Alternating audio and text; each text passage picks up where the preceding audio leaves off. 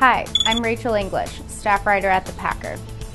Markets editor Andy Nelson reports low volume and high demand for the California kiwi fruit crop. Although quality remains strong, volumes are down 10% from last year. Storms or weather conditions cannot explain the drop-off, except perhaps high winds in the northern growing regions of California. Smaller sizing may be the culprit.